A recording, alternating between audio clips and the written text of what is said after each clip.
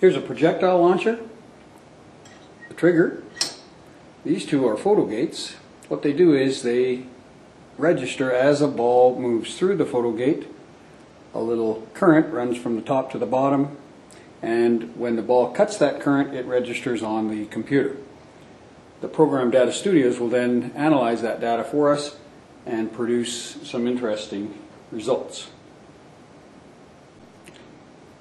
To find the speed of the projectile as it leaves the launcher, we have two photo gates set exactly 10 centimeters apart. The two photo gates give us a time difference between A and B, and assuming very little change in velocity, we can use velocity is equal to distance, 10 centimeters, divided by the time that we get, and that gives us a very good estimate for the velocity of the ball as it leaves the launcher. There are a number of different speeds at which the projectile can be launched. After one click, this is the lowest speed. And the highest speed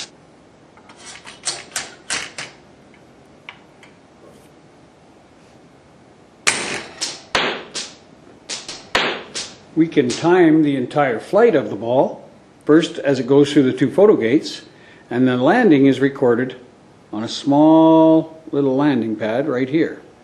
This little landing pad is touch sensitive. When a ball lands on that, it sets off the timer, and it records on the computer when exactly the ball landed. So here's a demonstration of a launch at low speed.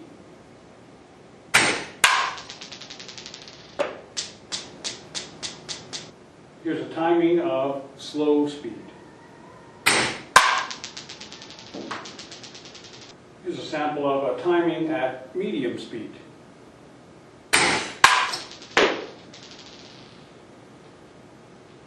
Here's a timing at high speed.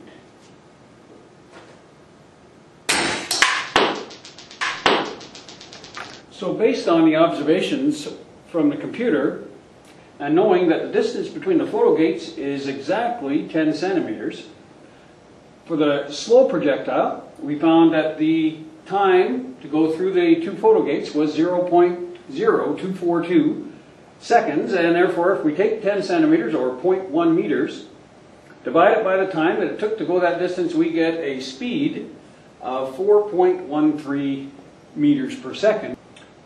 For the medium time, we found that the projectile moved through the two photo gates in 0.016 seconds, or 16 thousandths of a second. And of course, if we take the same equation, distance over time, 0.1 meters divided by 0.016 seconds, we get a time for the medium speed, speed for the medium projectile to be 6.25. And of course, we did the same thing for the fast projectile. It only took 11 thousandths, or almost 12 thousandths of a second. Dividing 0.1 meters by that time gives us a speed of 8.55 meters per second.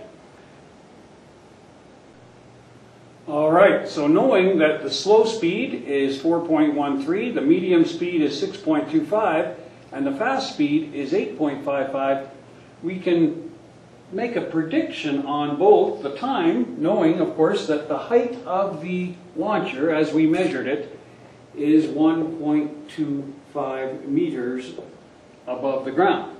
Given that, and knowing that the object has been launched horizontally, the initial velocity is 0. Therefore, our d is equal to vit plus 1/2 at squared equation from kinematics.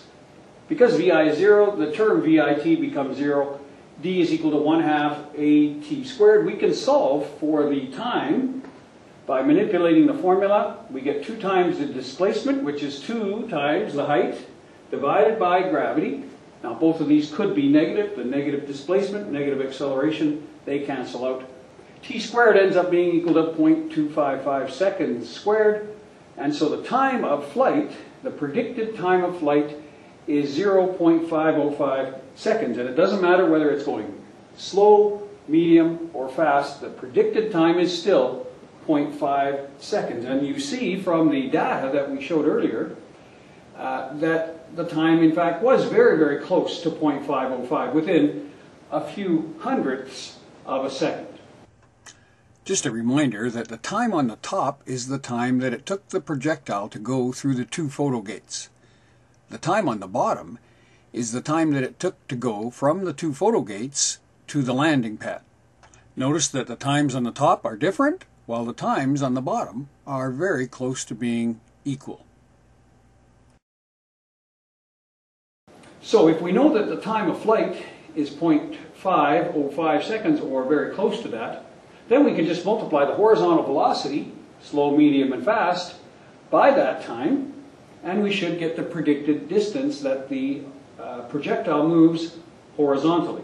When we do that for slow speed, distance is equal to speed times time, or velocity times time, 4.13 meters per second horizontally, times the predicted time of flight gives us 2.09 meters.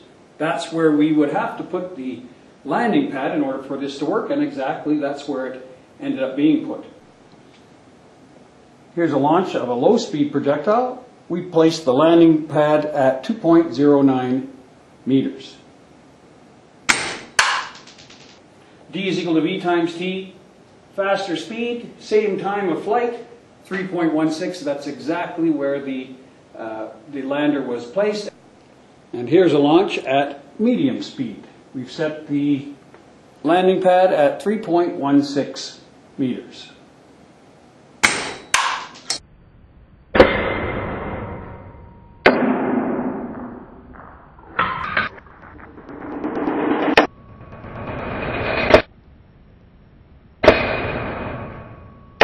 And of course, D is equal to V times T. At a higher speed, 8.55 times 0.505, you get 4.32 meters. That's exactly where we placed, or very close to where we placed the landing pad.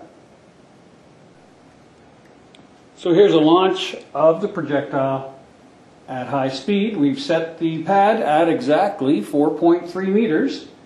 Because the pad's kind of large, it gives us a bit of a buffer, but here we go.